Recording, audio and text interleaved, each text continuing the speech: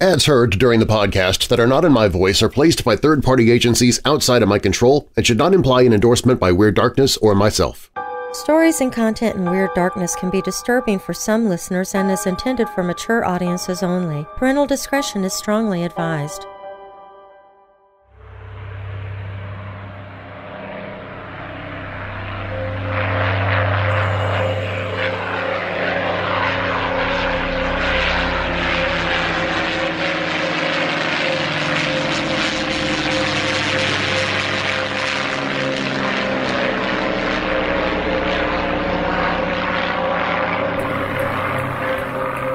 As the trio of P-51 Mustangs approached the object, it was clear that whatever they saw was at an altitude of at least 30,000 feet, placing it way above the capabilities of the Mustang's design. Both of Thomas Mantell's wingmen broke off pursuit at around 22,500 feet and began to head back to the base. Mantell ignored all orders and encouragement to return with the rest of his squadron. As experienced a pilot as Mantell was, it seemed inconceivable that he would make a basic and fundamental error of judgment such as this. High altitudes like that drastically increase the likelihood of hypoxia. Something other than a high-altitude weather balloon compelled Mantell to continue his pursuit. Perhaps it was the planet Venus. However, it was not something that anyone could possibly see in the middle of the day anywhere in the world. Being as patriotic as the next man, Thomas Mantell almost certainly considered this to be of a significant threat to America. Thus, it was his sworn duty to protect his country. It is reasonable to assume that at some point during his pursuit, Mantell began to feel overcome with the effects of hypoxia and maybe even spatial orientation, and passed out before he could counter those effects. Unable to correct his flight path, the Mustang headed higher and higher before the engine eventually became starved of oxygen as well. The Mustang probably continued on until gravity took hold of it and made its pilot the first recognized victim of the UFO age. I'm Darren Marlar, and this is Weird Darkness.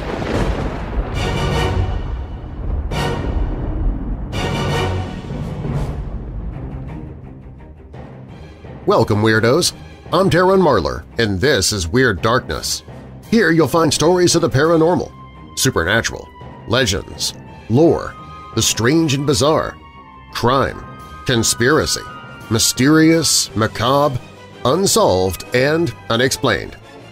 Coming up in this episode, most of us would say it's difficult to understand how someone who was responsible for deliberately killing hundreds of people could be elevated to the status of a hero.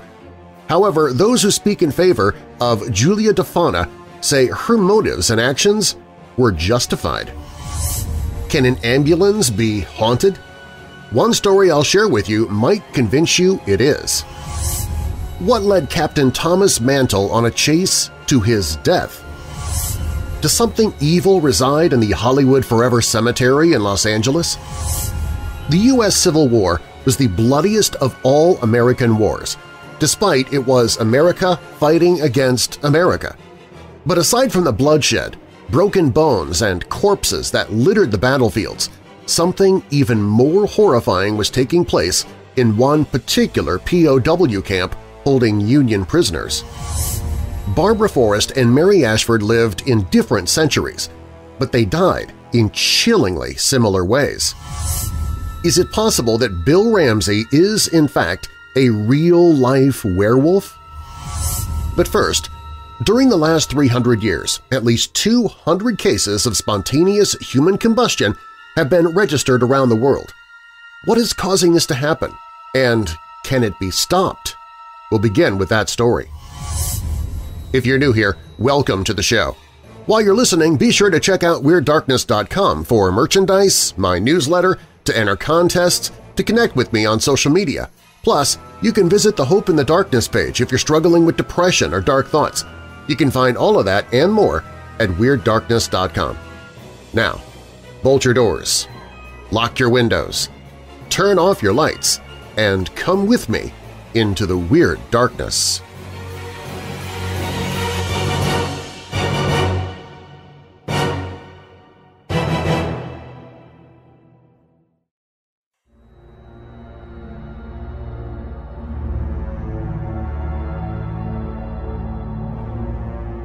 Spontaneous human combustion, or SHC, is a well-known but unexplained phenomenon when the human body bursts into flames without any external source of flammable ignition. During the last 300 years, at least 200 cases of SHC have been registered around the world, but it's not exactly correct. The SHC phenomenon was mentioned much earlier, for example, by a Roman poet and philosopher, Titus Lucretius Carus, who lived from 98 to 55 BC. Throughout history, many more cases of spontaneous human combustion could have occurred, but they have never been officially recorded.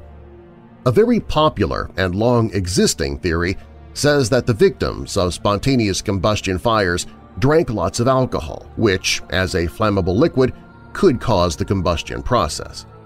But how do we explain SHC victims who never were heavy drinkers? Other theories blame obesity, increased body weight caused by excessive accumulation of fat, static electricity, and divine intervention.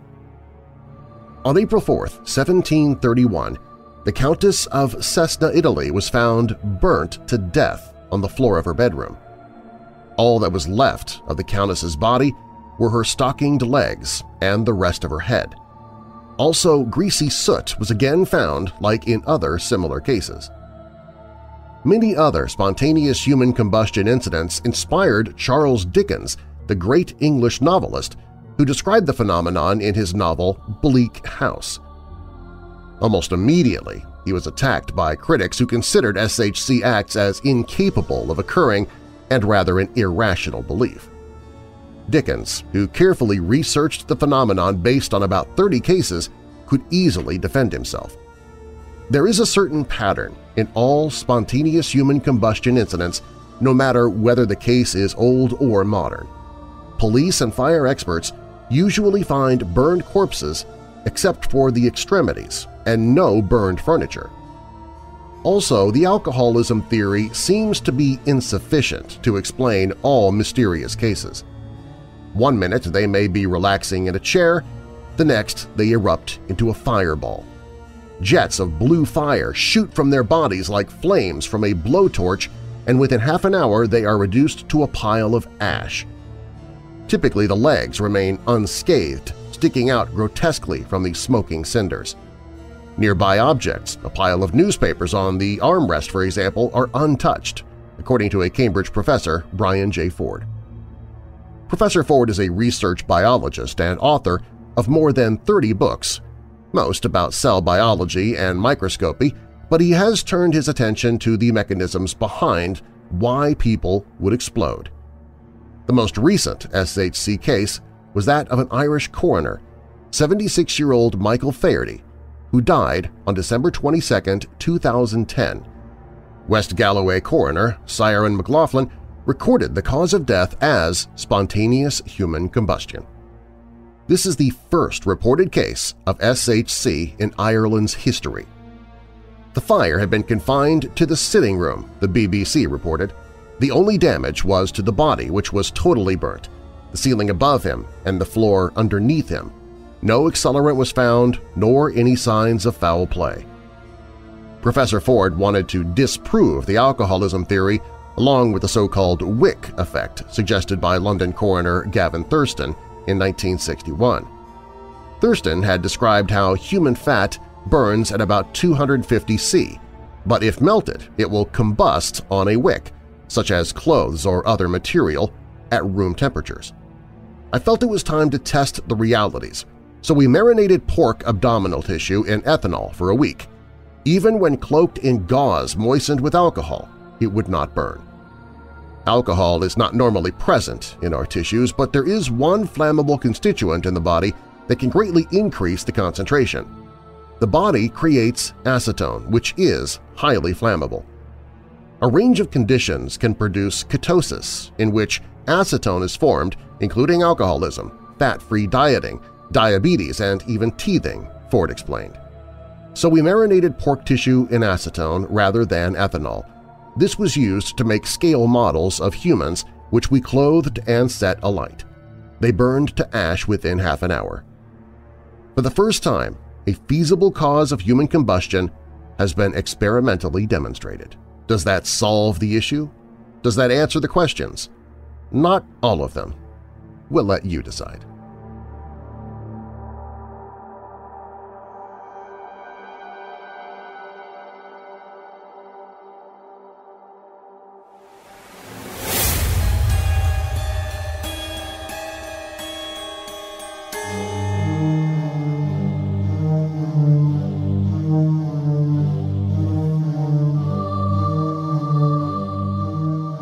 I spent my entire career working for a small fire department in northern Nevada.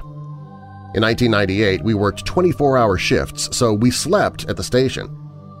Over the years, many people passed in the back of our ambulance, and there were lots of little sounds or things where they shouldn't be.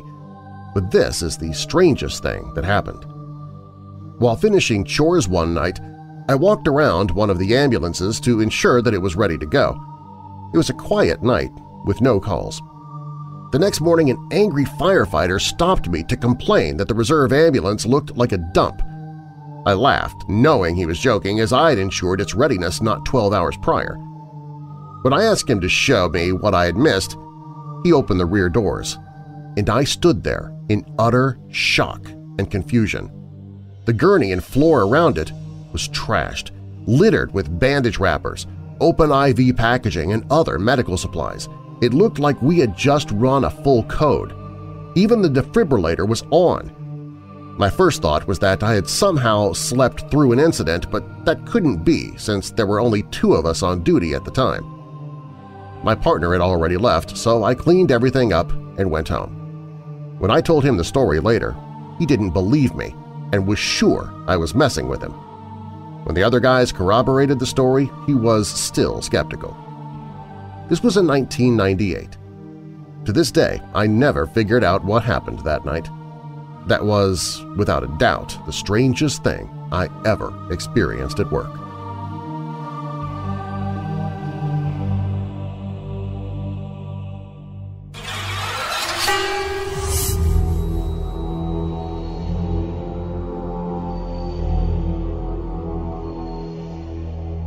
Barely 6 months after the Roswell incident and barely a week into the brand new year of 1948, one of the most sinister of all UFO encounters took place a stone's throw from Fort Knox in Kentucky, the Thomas Mantell UFO incident.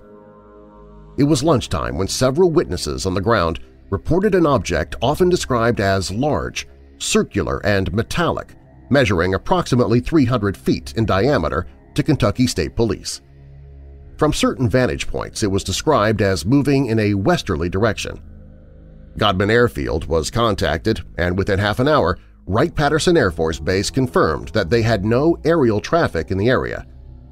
Sergeant Quentin Blackwell and Base Commander Colonel Guy Hicks were 2 of the 3 witnesses in the Godman Air Traffic Control Tower that also saw this object, as well as watching this unknown object change colors from red to white. Hicks said he saw an umbrella-shaped craft that appeared to be a quarter the size of a full moon. 4 P-51 Mustangs were en route to Standiford Airfield when they were asked to investigate the sighting. The airborne squadron were under the command of Captain Thomas Mantell. Even though the 25-year-old managed to secure his status as pilot in the middle of the Second World War, he was already an experienced pilot with the newly formed Kentucky Air National Guard, having logged over 2,000 hours of flight time. Alongside him were a pair of wingmen. On his right was Lieutenant Albert Clements, and on his left was B.A. Hammond.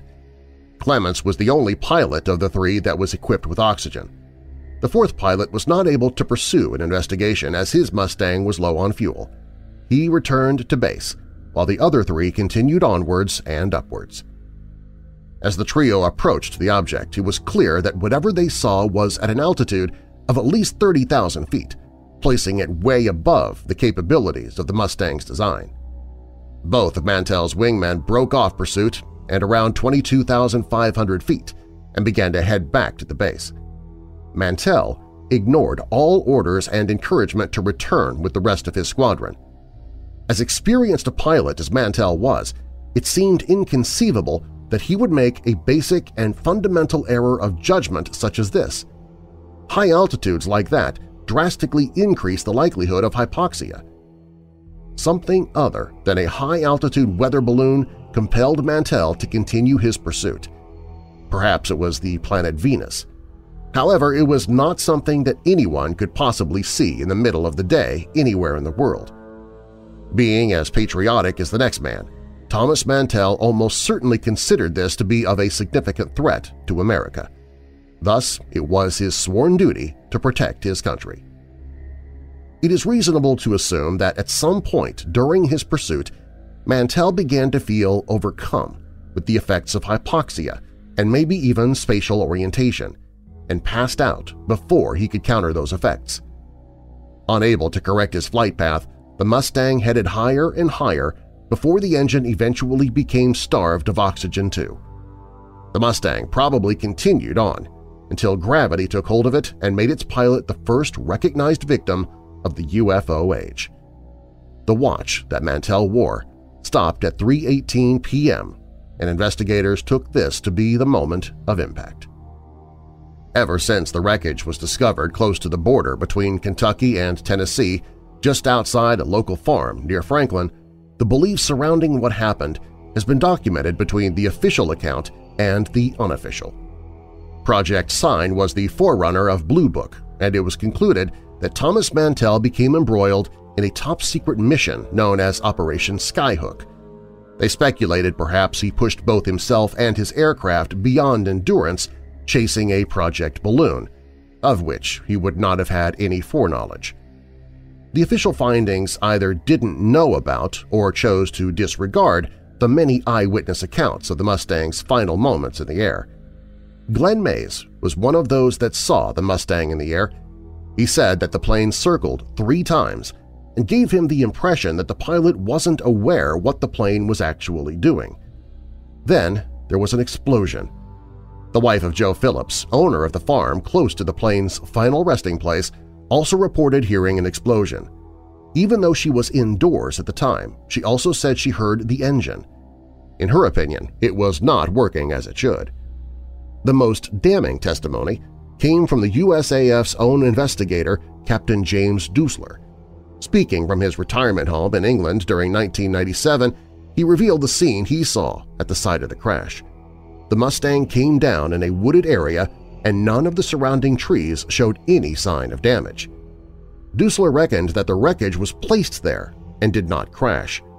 Both wings had broken off, as had the tail section. Each lay a short distance from the fuselage. The fuselage was undamaged and intact. One of the propeller blades was embedded in the ground, but oddly it didn't show any damage consistent with operation when it came into contact with the ground. As a former air crash investigator, Dusler knew what to look for and what it meant.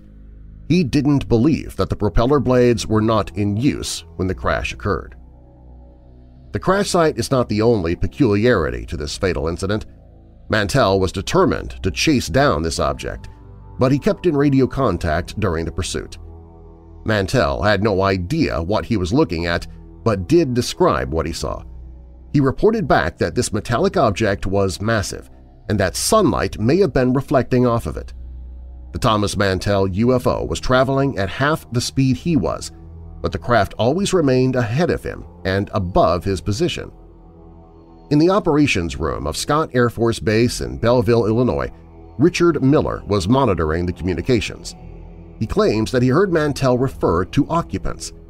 He also added that the morning after, intelligence officers from Wright-Patterson turned up and demanded that they hand over all materials on the crash. Miller, like all other personnel, had little choice but to comply. However, he insisted that the officers admitted that they had already completed the investigation. Many ufologists consider the Thomas Mantell UFO incident to be one of the more significant cases on record. The official cause of the crash may be what actually happened, but it is conjecture. Theorists have proposed other causes over the years. Speculation about a deliberate hostile act to shoot down the Mustang emerged. Other people talked about an encounter with a force field or an electromagnetic pulse. Perhaps what Richard Miller heard is true, and the USAF are just not telling. Murder by beings unknown or a tragic accident? What exactly was the Thomas Mantell UFO?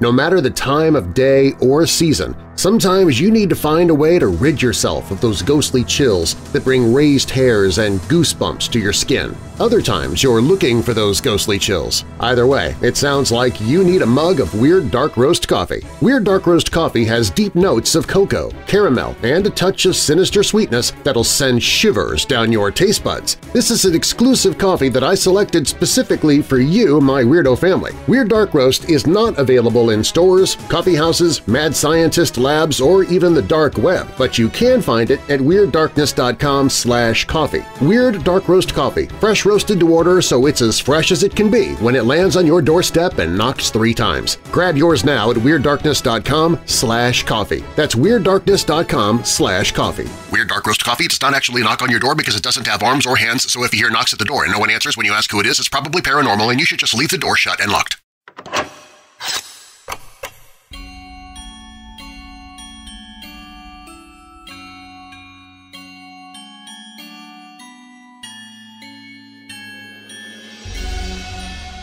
As the snow blustered outside, he pulled his woolen coat over his shoulders and prepared himself to trudge out into the brisk cold of the moonlit darkness. He didn't prepare a lamp, as the bright light of the moon was adequate for the journey. A long journey, though it would be. He shoved the letter into his pocket and placed his hand on it to assure himself it was still there, feeling the words written on it inside touching his heart.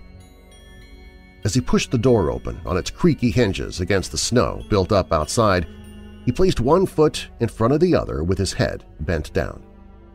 The cold air and wind bristled past his ears, and he began his journey. There was no trodden path, so each footstep was new. The snow crunched before him. As he looked over his shoulder, he realized that he was indeed alone on this forlorn night. Farther and farther as he made his way into the forest, he saw the shadows of the naked trees, as if they were aboding, shadowing ghosts looming over him. With his hand in his pocket, all he could think of was his precious E. Through their correspondence, E was the only name she gave him, and G was the only name he gave in return. The letter felt good in his hand and gave him warmth. Warmth inside, if nothing else. He wished he had a horse, but he didn't have one, so every footfall were just tiny steps toward his destination. It's so cold, he thought, and I have so far to go. I must get there before daylight. The moon was waning. I really needed to hurry. She told me to get there before daylight, before her father came home from a business trip. This was the time, you see, the time she told me in the letter to meet her. As I clutched the letter in my hand in my pocket, I began to walk faster. I still had a few mountaintops to cross, but just a few more miles. Finally, I came to a path that led up a hill that leveled off, and I was amazed as it opened up into a clearing with a majestic castle in front of me. This I could see clearly as the moonlight shone on the white stone facade. I was nervous now. I slowly made my way up to the double doorways and crept up the steps till I made my way to the giant door knockers. Should I use them? No, I chose not to. I walked my way around until I saw a coal chute.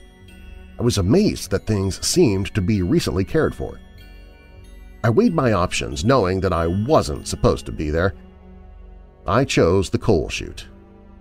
I lifted the heavy metal lid and eased my way down into the dark, dirty abyss. As I slid my way to the bottom and found my way to the mound of coal at the bottom, I realized I had nowhere to go but up. I tried to dust myself off, but that was impossible. I was cold and dirty and black. I looked forward and saw some stairs, narrow, dark, and dirty. I climbed the stairs until I came to a door that entered into the lower floor. As I opened the door, I was amazed to see a grand room with a fire built in the fireplace and burning. The warmth and soft glow was so inviting.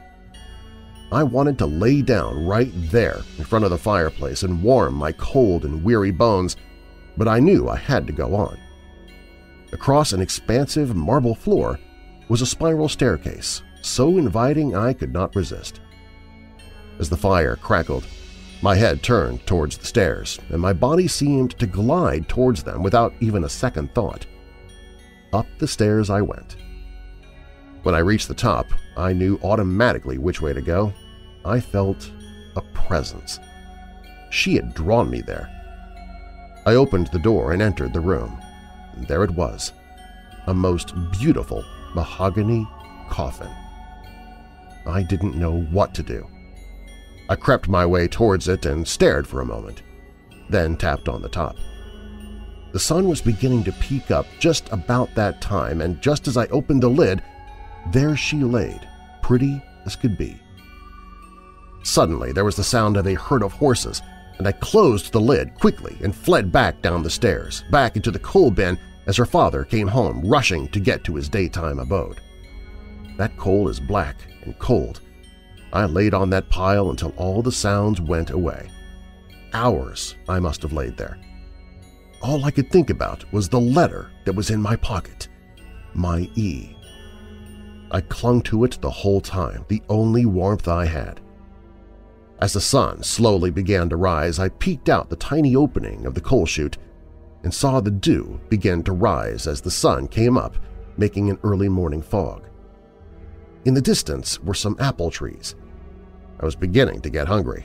Should I venture out and try to get a few? No. I remember she said only come by the light of the moon. It seemed like an eternity, and I fell asleep and laid there until the sun went down again. Once I heard the horses being bridled and hitched again, comfort came over me. I reached into my pocket to remember once again why I was here. E.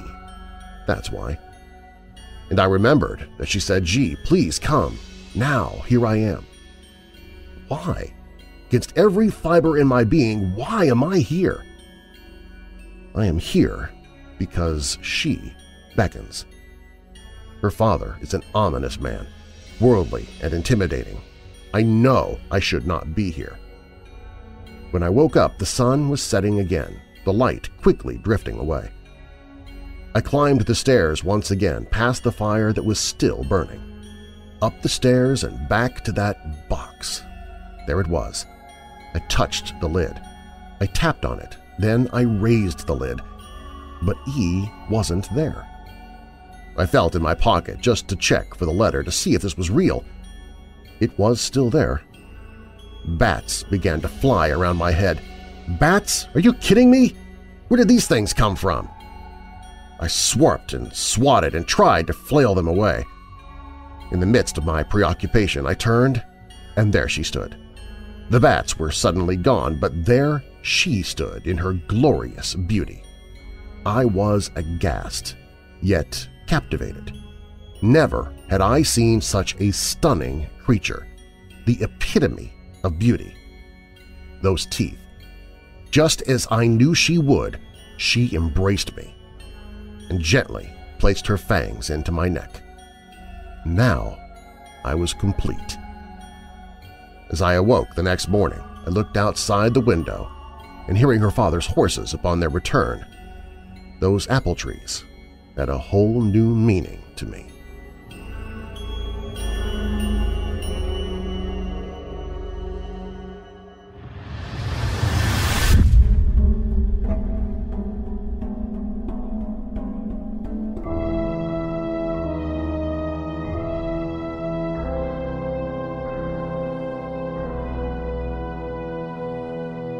Most of us would say it's difficult to understand how someone who was responsible for deliberately killing hundreds of people could be elevated to the status of a hero. However, those who speak in favor of Gulia Tofana say her motives and actions were justified. Gulia Tofana, who lived from 1620 to 1659, poisoned 600 men, but she only targeted one specific group of men whom she believed had to die. Her famous poison, Aqua Tofana, named after her, was impossible to trace during an autopsy. Considering she is one of the deadliest female serial killers in history, it is surprising how little there is information about Gulia Tofana. There are no portraits of her, and much about her past is unclear. Based on what is known, Gulia Tofana was born in Palermo around 1620. She had a daughter, but whether she was married or not has not been determined. The use of toxins and poisons in the Middle Ages and Renaissance was very common, and there were those who made their living as professional poisoners. The most common poisons were cantrella, strychnine, hemlock, belladonna, foxglove, aqua tofana, and arsenic. Gulia Tofana's marketing idea was to sell poison to unhappy wives. In those days, when marriage was prearranged and there was no possibility of divorce, there were plenty of women who wanted to get rid of their husbands. Many complaining women came to Gulia telling horrible stories about poverty, abuse at home, and all kinds of cruel treatments. Gulia felt sorry for the women and wanted to help them get an early divorce by becoming widows. She started to sell cosmetics in southern Italy, and one of her most popular products was the poison Aqua Tofana that she disguised as a powdered makeup. Aqua Tofana was a mixture of arsenic, lead, and belladonna, all deadly poisonous substances. Whether she or her mother, Tofania di Adamo, came up with the recipe is unknown, but 4 drops of the substance were enough to kill any man. Although her plan was to sell the poison to low-status women, the fact remains that any woman could buy Aqua Tofana, and the business was highly lucrative. Tofana's poison was tasteless, odorless, colorless, and sold hidden in small vials with the image of St. Nicholas of Bari. The small bottle could be placed on women's dressing tables next to other lotions and perfumes without raising suspicion from anyone. In the 1650s, one of Tofana's clients realized she was about to do something horrible. She had bought a bottle of Aqua Tofana and was prepared to poison her husband, but at the last minute she stopped her husband from eating the soup. The suspicious man forced his wife to tell the truth, and papal authorities learned about Tofana's poison. Beautiful Tofana was very popular, and the public protected her from apprehension. She sought and was granted sanctuary in a church, but when rumors spread that she had poisoned the water around Rome, the police forced their way into the church and dragged Tofana in for questioning.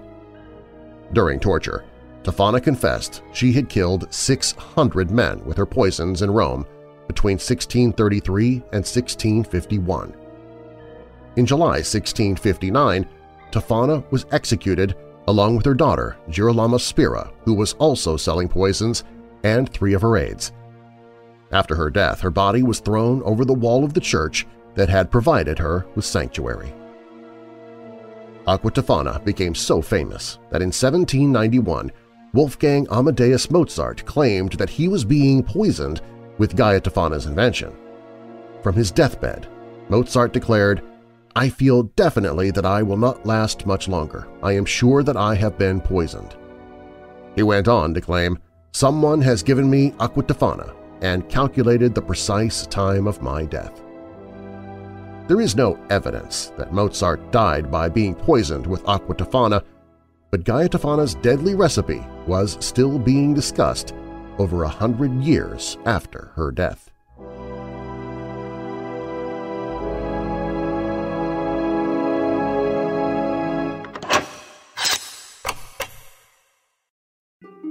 Nothing goes better with chocolate than vanilla, and nothing goes better with the darkness than vampires. So we've combined all of them into a new blend of weird dark roast coffee called Very Vampilla. This bloody good blend combines a medium dark roast coffee with hints of chocolate, vanilla, and just a tad bit of dried cherry too. So good you'll want to sink your fangs into the fresh roasted bag itself. Weird Dark Roast Very Vampilla. The only thing at stake, bad pun, is your dissatisfaction with your old coffee. Sip it while the sun is down if you're one of the undead, or when the sun is up if you just feel dead and need a bit of a boost. Get your Weird Dark Roast Very Vampilla at WeirdDarkness.com/coffee. That's WeirdDarkness.com/coffee.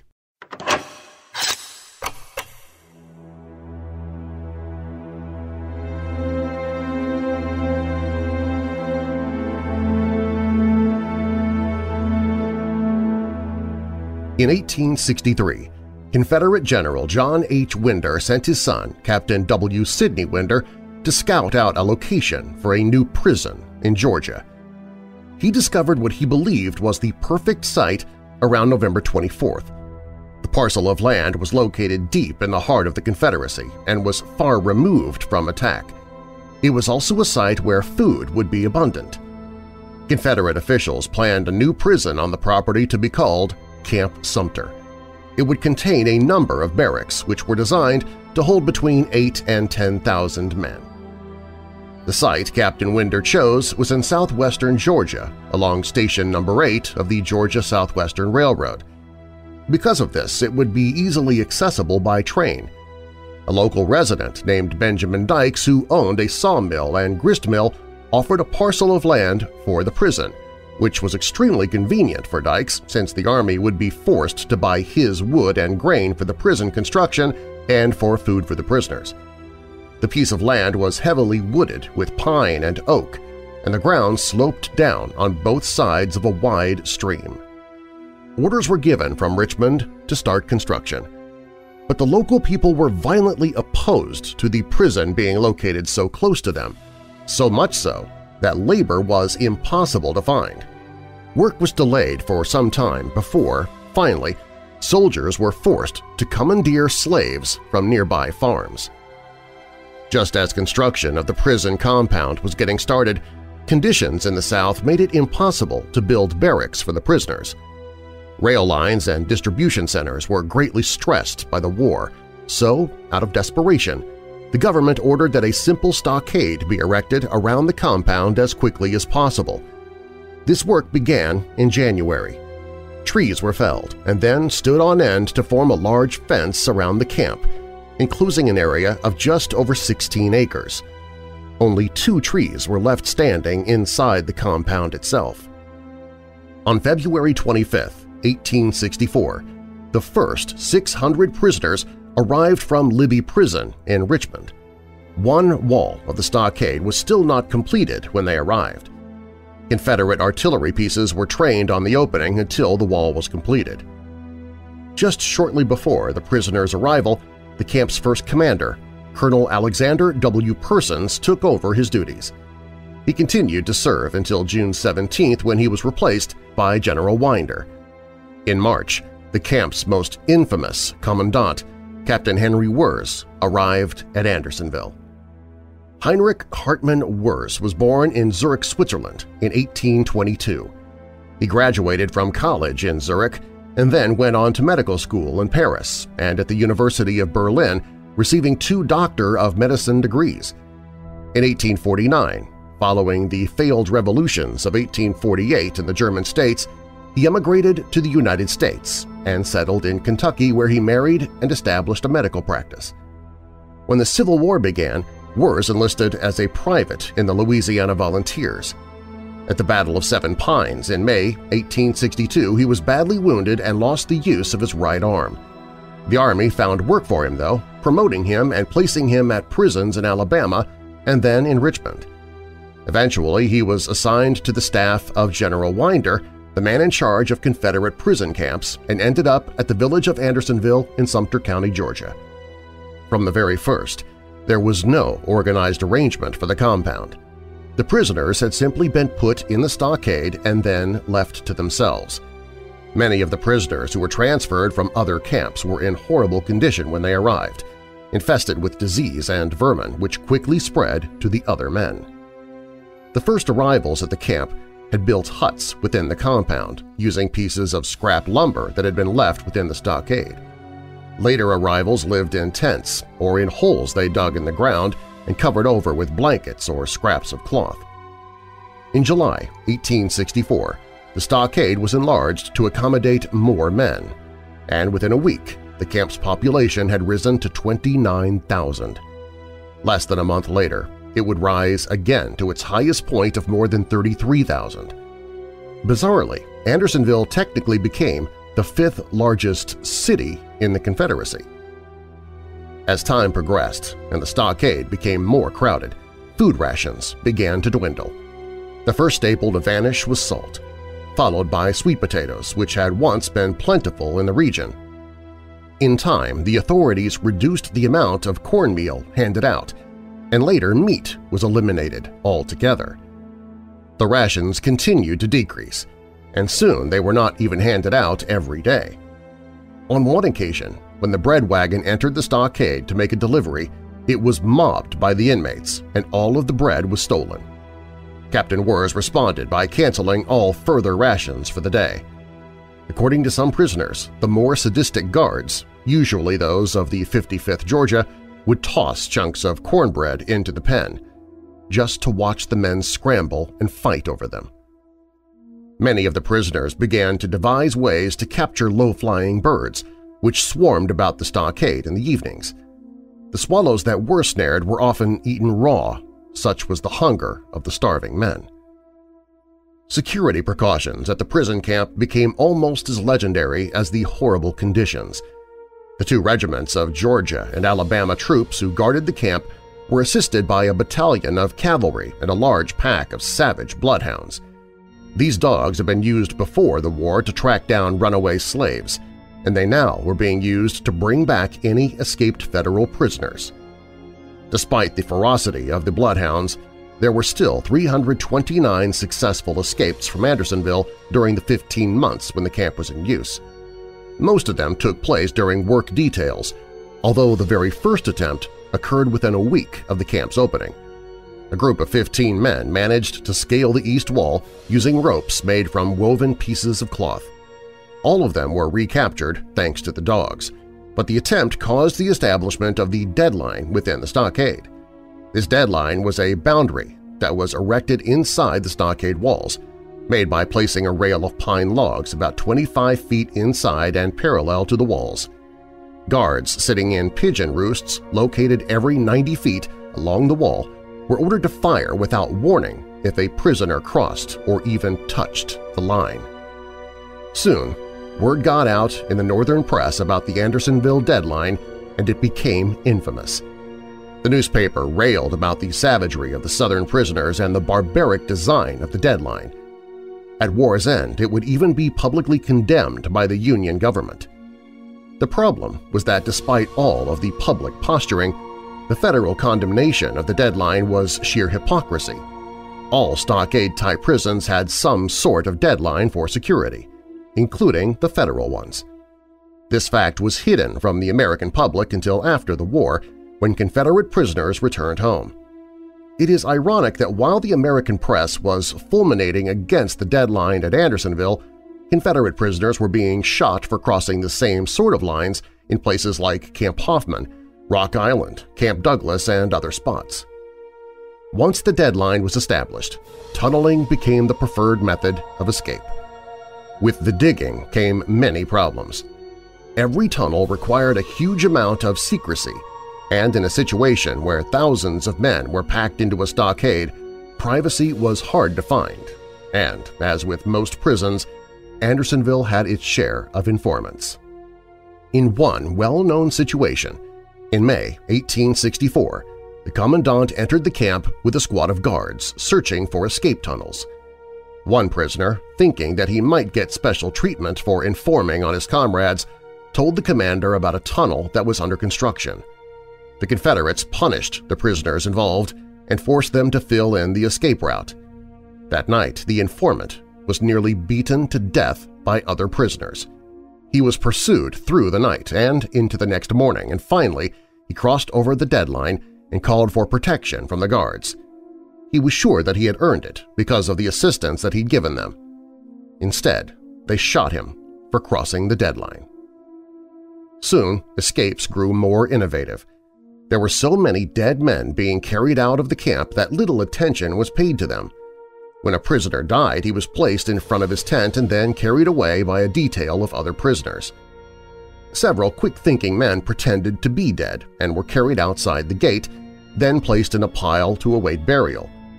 As soon as darkness fell, they would escape. This plan was successful a number of times before Captain Wirz got wind of it and changed the burial policy. After that, all of the bodies were left inside the stockade until a surgeon could examine them. There were certainly many opportunities for escape using this method, since death was no stranger to the camp. The main causes of death were scurvy, dysentery, typhoid, smallpox, gangrene, and diarrhea, but outright murder became commonplace as well. In fact, the murder of prisoners by guards, and even by other prisoners, became a daily occurrence. Among the prisoners were groups of men referred to as raiders. These groups ruled the stockade using fear and retaliation against any who opposed them. They preyed on the other inmates, taking food and belongings from them and even beating and killing anyone who crossed them. The largest and most vicious of the raider groups was led by William Collins of the 88th Pennsylvania Regiment. His men dominated not only the other prisoners but the other raid as well, looting and murdering as they saw fit. Finally, a group of prisoners banded together and they somehow obtained aid from the commandant. He allowed them to take matters into their own hands, and they arrested the raiders. A military trial was held, and 24 of the raiders were punished, with 6 of them hanged. 3 of the other 18 men later died from retaliatory beatings. In the years that have passed since the closing of Andersonville and the end of the war, the ghosts of the raiders have been blamed for most of the strange happenings in the area. This is perhaps merely legend, but many have claimed the raiders to be responsible for numerous weird events. The odd sights and sounds include apparitions of soldiers around the location of the former camp, the sounds of groans and echoing voices, and the sound of what seems to be a number of men tramping about the site of the former camp. By September 1864, the majority of the prisoners had been transferred out of Andersonville due to Union activity in the area and because of the Northern occupation of Atlanta. In the weeks that followed, it was reported that as many as 6,000 were sent to other camps. Those who were too weak or sick to travel remained behind, leaving just over 8,000 men in the camp. A huge number of those prisoners died in October, so by November, just over 1,300 men were left. In October, General Winder was transferred out and Colonel George C. Gibbs arrived to assume command of Andersonville. From that point, the camp took the role of a convalescent prison. As soon as the prisoners gained enough strength to travel, they were transferred to other facilities for a short time. The remaining Andersonville prisoners were paroled in May 1865. It is believed that as many as 13,000 prisoners died during the time the camp was in operation. The last prisoner parolees brought an end to the history of the Civil War's most notorious prison camp. Or did it? To this day, the ghost of Henry Wirz is believed to haunt the site of Andersonville Prison. Legend has it that the ghost was also rumored to have haunted the old brick Capitol in Washington for a number of years, but apparently his spirit returned to the place of his greatest notoriety. Some believe that it may be Wirz's ghost that has been seen walking along the road near the site of the old camp. They believe that his spirit does not rest because of the terrible blot on his reputation that came about after the war. Captain Wirz always insisted that he was unjustly accused of crimes committed at Andersonville. He went to the gallows, claiming his innocence. But was he innocent? Wirz was never a popular officer, even before his arrival at Andersonville. He was disliked by nearly everyone, including his subordinates and his own staff. He was especially hated and ridiculed by the prisoners for his heavy accent and overbearing personality. In 1864, Wirz was sent to Andersonville as the commandant and continued in service there until after Lee's surrender. At that time, he turned over the camp to Union General J.H. Wilson and ended his career in the Confederate military. A short time later, he was placed under arrest by Captain Henry E. Noyes and charged with misconduct against Union prisoners at Andersonville. Wirz protested the arrest, stating the conditions at the prison had been beyond his control. He begged his captors to allow him to leave and take his family to Europe. Instead, he was taken to Washington and officially charged with impairing the health and destroying the lives of prisoners. The arrest of Wirz was part of a much wider response to the American thirst for revenge against the Confederacy. It was believed that by arresting Wirz, the government might be able to placate the public. Whether Wirz was responsible for all of the horrors of the camp, though, was questionable. There was no question that terrible suffering took place at Andersonville, and little doubt that Wirz was a harsh and possibly sadistic commander. However, Southern contemporary accounts insisted that he did the best job possible under extreme conditions. There was no question that Andersonville was the South's most impoverished and overcrowded prison.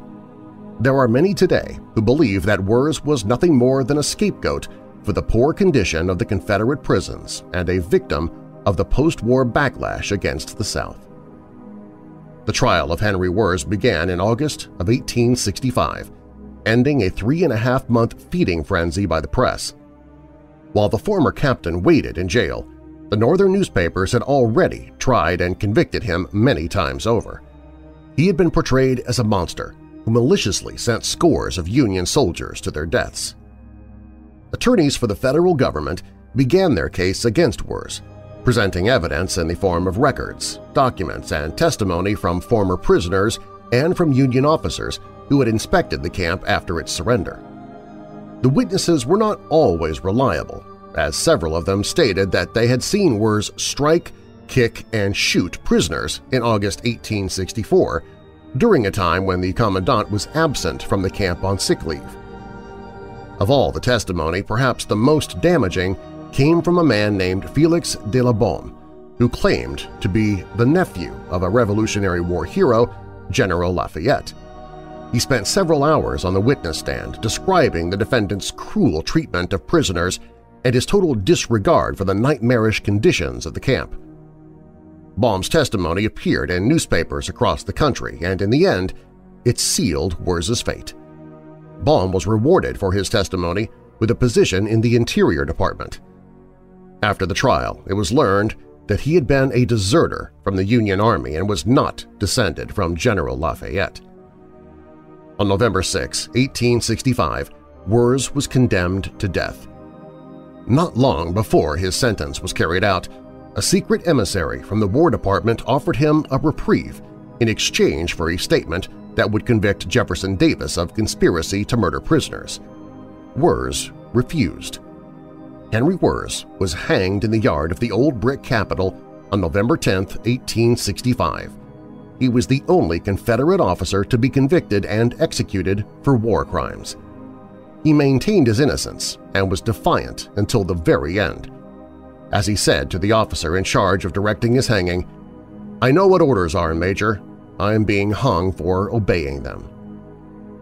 Was Captain Wirz ultimately responsible for the horrific conditions at Andersonville? Was he to blame for the deaths of thousands of Union soldiers? The question remains unanswered, but it seems that his spirit remains behind to try and restore his reputation.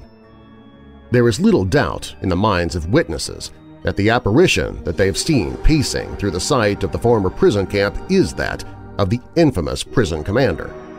The officer in the neat gray uniform is, like Wirz, ruggedly handsome, with the short beard and the hat that the commander always wore.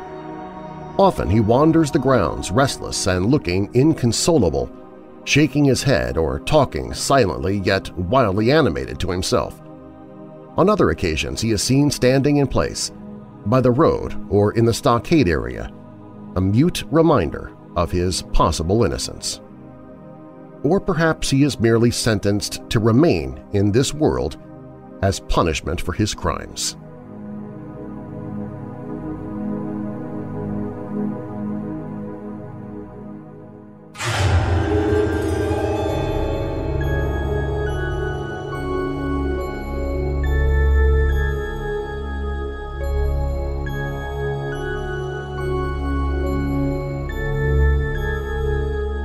While I was in Los Angeles in October of 2003, beginning my celebrity grave hunting adventures at the famous Hollywood Forever Cemetery, I had a rather strange experience. As I was walking toward the Abbey of the Psalms Mausoleum, a feeling of dread came over me. I could think of no idea why I should feel so afraid, but as I got closer to it, the feeling grew. It got to the point where I was forcing myself to go forward. I don't know how far away from it I was when I finally stopped, but one thing was for sure. I could not continue and would not approach any further. In all the other parts of the cemetery, I felt nothing but peace among the stillness of the graves and tombs, but for some strange reason, the Abbey of the Psalms Mausoleum was different. At first, I couldn't figure out why, but then I felt that there was definitely something wrong about the place. I felt the need to try and get closer, and as I did, I felt the presence of something there, the presence of something that shouldn't have been there at all. A mausoleum is supposed to be part of a sacred grounds, but I felt nothing sacred about this place. My theory is that somehow a gate or door exists there, a gate or door to a place dark, cold, and foreboding, a place of evil. And I think that it is through this gateway or door that something enters our world, something that has no business being here.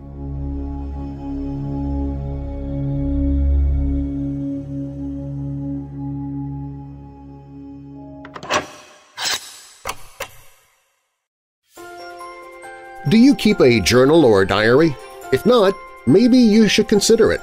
It's been shown that journaling can help you reduce stress, help relieve depression, builds self-confidence, it boosts your emotional intelligence, helps with achieving goals, inspires creativity, and more. In fact, my friend S. Ann Lanise has created a Weird Darkness-themed journal just for you, full of blank pages for you to use as a diary, make notes for class or office meetings, jot down ideas for that novel you want to write, use it for keeping a mileage log if you travel for business, whatever you want.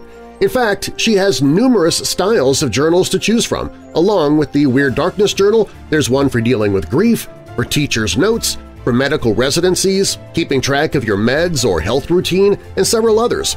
Journals make a great gift for others, but it's also a great gift for yourself and your own mental health.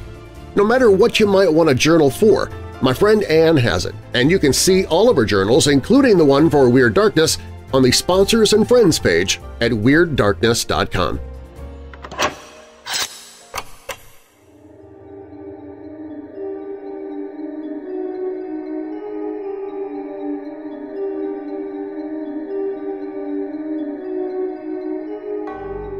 Looking at the evidence of the two Erdington murders, a detective might easily conclude he was looking for just one killer.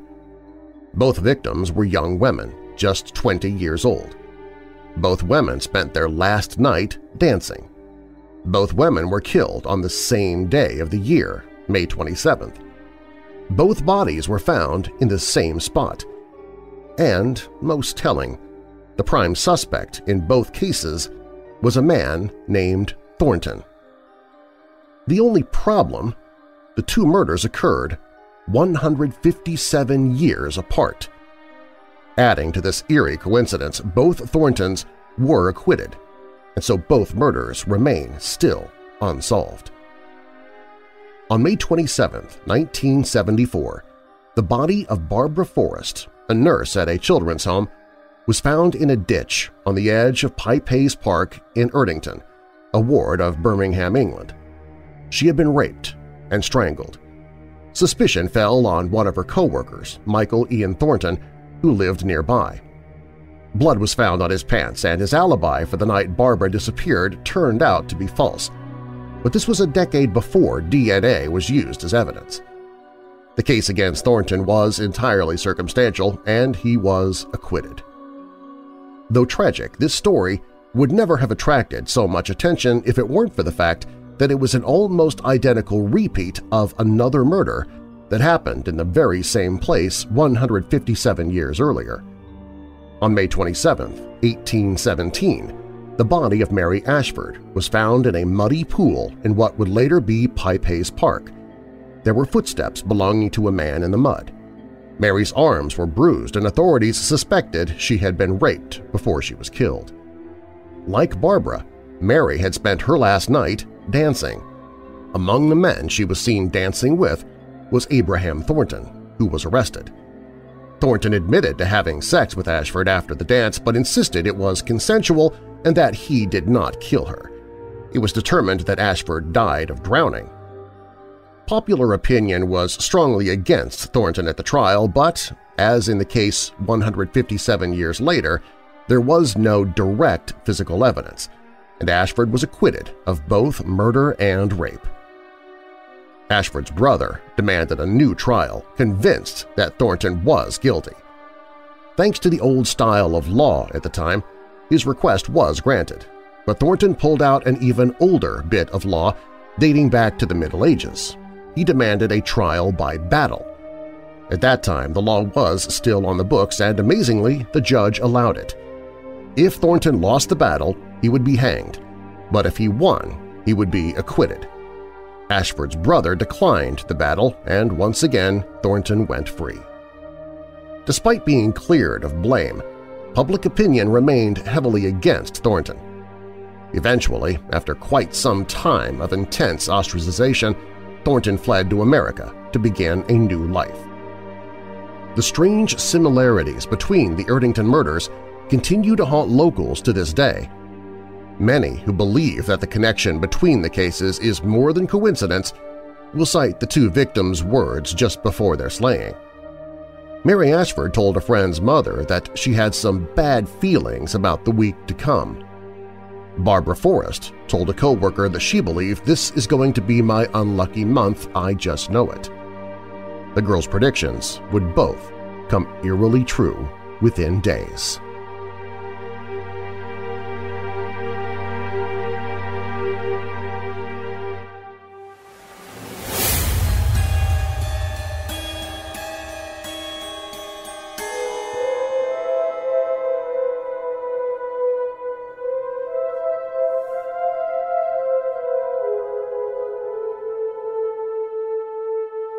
Andy Warhol once said that, in the future, everybody will be world-famous for 15 minutes. This is certainly true of an unassuming carpenter, Bill Ramsey. Born and bred in the Essex seaside town of Southend, the first inkling of trouble came when William Ramsey was just 9 years old. Like any normal child, he was outside in his back garden when he began to feel strange. It was deep into one Saturday afternoon in 1952 when an icy blast of frigid cold swept all over him. Perspiration froze on his skin, and a foul stench came close to making him vomit. The bewildered youngster only had two things on his mind: running away to a life on the ocean wave and wolves. By this time he was close to the garden fence, and only the calls of his mother brought him out of whatever had gripped him. However, something else took complete control of him instead. Intense and pure rage had installed itself firmly within his psyche. Using this and the adrenaline-fueled strength he now possessed, he had uprooted a fence post, with the fence still attached, and was swinging it like a club. Not even his parents could easily remove the post with their bare hands. What the young child did next made both of his parents flee back into the relative safety of their home, leaving Bill isolated outside. Bill Ramsey placed the wire meshing into his mouth and began gnawing at it. The cold sensations returned and a low growl emanated from deep within him. Both his parents remained inside the house until it was apparent that their son had calmed down considerably. For nearly 15 years after that terrifying incident, nothing even remotely similar happened in the life of Bill Ramsey. He had grown up, got married, and became a doting father of 3. The first 2 years of his marriage, though, were plagued by nightmares. Each dream was the same, and the results ended up identical as well. Ramsey always awoke in a cold sweat and was overwhelmed by feelings of dread and unease. In his dream, he was always a few steps behind his wife who would then turn to face him and run away in extreme terror. It was only in 1967 that these dreams ended. 18 months on, and Bill woke up one night to hear what he thought was the panting of a wild animal somewhere inside the bedroom. He was correct. It was Bill himself. Once again, there was a lull in activity for approximately 15 years. It was now 1983, and Bill was out with some friends at a local pub. After several drinks, Bill began to feel the same icy chills that first manifested much earlier in his life. He made an excuse and headed to the lavatory. Once there, he checked himself in the mirror and saw a wolf looking back at him. This was just a precursor as to what was to happen on their way home. In the car ride home and without any warning, Bill began to growl and immediately turned to his fellow passenger. Both hands twisted into claws, and Ramsey tried to bite the leg of his friend. The designated driver didn't panic. He brought the car to a stop and made attempts to get the raging Bill out of the back of the car. It still took several minutes and quite a bit of effort to finally get Bill out of the car. By now, the frenzy had dissipated. Worse was to come, but not for another 18 months. Shortly before Christmas 1983, Bill began to suffer from chest pains, and thoughts immediately turned to a possible heart attack. Bill checked himself into the emergency room of the local hospital and was halfway through a blood pressure examination when he sank his teeth into the arm of the nurse and ran through the ward like a man possessed. Witnesses would later reveal that Bill had hunched shoulders and both hands had curled into talons or claws, and his lips were bared just like a rabid animal. Anyone that dared approach was knocked down easily with almost superhuman strength. It took quite a few people working as a team to finally subdue the rampaging man. A police officer managed to place handcuffs around Ramsey's wrists, but still this was not sufficient. A tranquilizer finally put an end to the outburst. The following morning, this tranquilizer had worn off, and so did the original transformation. After a hearty breakfast, the attending doctor listened to the whole story and recommended that Bill remain under observation. However, he was a voluntary patient and was fully entitled to check himself out. Bill did so, but was back within the span of 2 months. In January 1984, Bill had just finished a visit to his mother when he began to feel an attack coming on again. He made it to the same hospital on the same terms of his previous visit. The attending nurse was alone with Ramsey in the emergency room and feared for her life once she told Ramsey that she was going to find a doctor. Ramsey threw her to one side and lunged for an orderly. By chance, 4 police officers entered the hospital and immediately circled Ramsey. The officers and Ramsey had a standoff for a few seconds until Ramsey began snarling and growling at all 4. The policemen advanced on Ramsey, who defended himself with some vigor.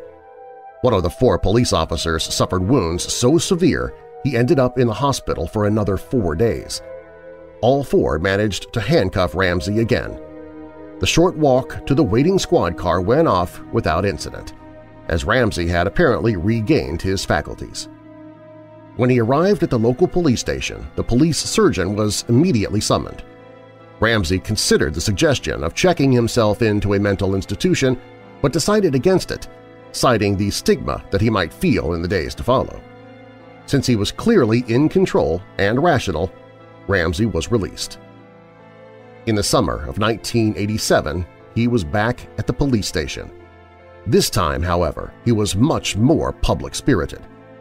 Having made a citizen's arrest to a local teenage prostitute, he drove her to the station. The second that he parked his car, she fled into the station. Ramsey once again felt the now familiar sensations surging from the middle of his chest, just as a burly policeman approached the car. The officer, considerably bigger than Ramsey, started to question him and made the big mistake of gently touching Ramsey's arm. The wolf within him took immediate hold of Ramsey, and the officer was thrown to the ground and was having the life choked out of him until help finally came. Ramsey was so wild that it took a dozen policemen to hold him down and 2 injections to finally restrain him. For the next 10 days, countless MRIs, X-rays, and psychiatric tests could not determine what was wrong with Ramsey. Clearly, there was some issue that needed resolving. Nobody should really switch from mild-mannered rational to rampaging berserker and back again in the space of a few minutes, unless there is something seriously wrong. One thing that went in Bill's favor was the visit to London of American demonologists Ed and Lorraine Warren. Bill's story appeared on a television show at the time of their stay. Lorraine immediately considered that Bill was being possessed and got in touch with the Southend-on-Sea police station. After dialogue on both sides, the Warrens were given the chance to talk to the Ramseys. The Warrens negotiated with Bill Ramsey and finally convinced him to come to their church in Connecticut and undergo an exorcism with their own specialist, Bishop Robert McKenna. Bill relented and made the trip with his wife in 1989. The tabloid newspaper, The People, sponsored the trip. The night before the exorcism was due to take place, Ramsey tried to strangle his wife while she slept. When the exorcism actually began, Bill was not at all impressed. The service was being conducted in Latin, and for half an hour nothing was happening. Bill then took on an entirely different appearance. His face contorted, and both hands formed claws. McKenna commanded the demon to leave. The full force of werewolf fury descended on McKenna one time and then disappeared for good. The whole event was recorded on film. So, has it finally ended? Bill Ramsey last appeared in public in 1992 when he updated his progress. Just before his exorcism, the transformations were increasing in both frequency and seriousness. Since that time, there have been no incidents recorded. No one has been rampaging uncontrollably through the streets of Southend-on-Sea in almost 15 years now. But Bill Ramsey has been quiet for just as long as that before.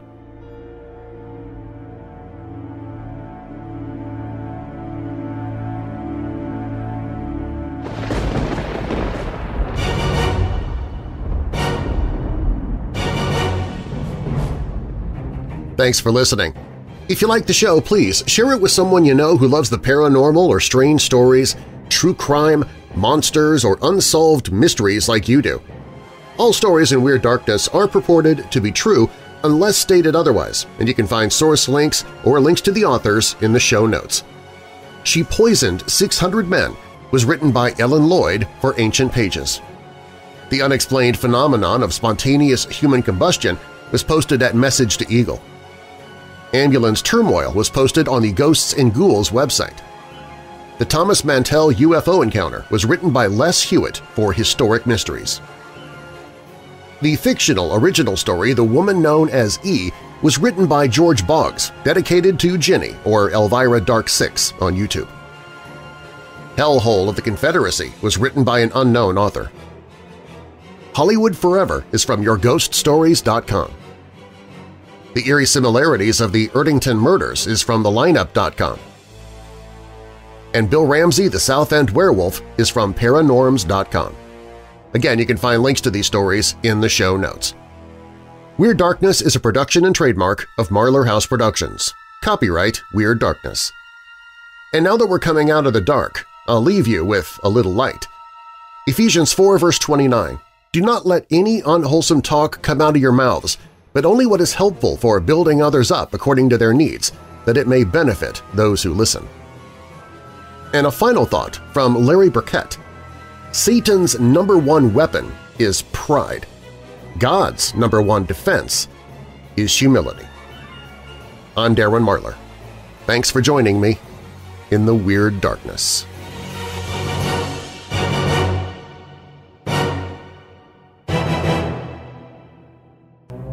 Imagine waking up one morning and when you look at your friends or loved ones, you see their ears, noses, and mouths stretched back with deep grooves on their foreheads, cheeks, and chins. All the people you know have suddenly turned into hideous, demonic creatures, and it's not even remotely close to Halloween. That's what one Tennessee man is experiencing right now. I talk about him in this week's Mind of Marlar, which you can find at mindofmarlar.com.